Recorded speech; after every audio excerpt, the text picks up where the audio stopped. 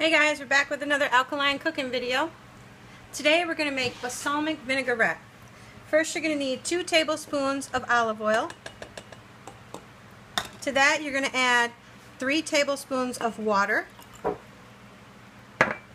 1 tablespoon of finely chopped shallots. If you cannot find fresh shallots, you can get dried shallots online. I will find a link to where they are sold online and make sure to post that below. 1 pinch of red pepper flakes, or you can use cayenne. 1 tablespoon of agave.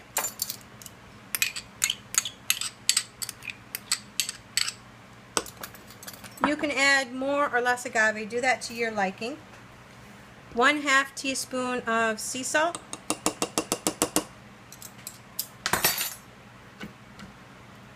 Lastly, we're going to use the special ingredient that you need to use in this.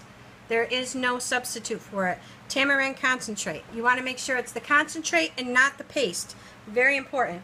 I will leave a link below and where to find it. I buy it at my local international market, the Patel Brothers. So for this, you're going to add 1 tablespoon of tamarind concentrate. Don't add any more than that. If you do decide you want it even tangier and you want to play around and add more, I suggest you add small amounts at a time. Now we're going to give it a shake. Here we go. Give it a shake. There. Alkaline electric balsamic vinaigrette. It's that simple, guys. Now, don't add any more olive oil to it. If you add more olive oil, it'll start to become bitter. If you do not buy olive oil, you don't use it, you don't have it, yes, of course, you can use a different oil if you want, okay? You can use grapeseed oil, avocado oil, whatever oil you want. Obviously, olive oil is the best one to use, but for this type of recipe.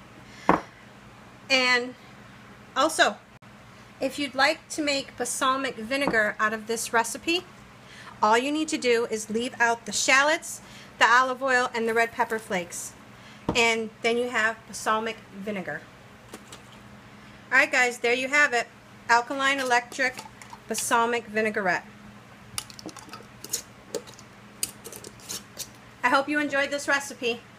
Don't forget to comment, like, subscribe, let me know what you thought of the video, let me know what you thought of the recipe. Thanks guys. Bye.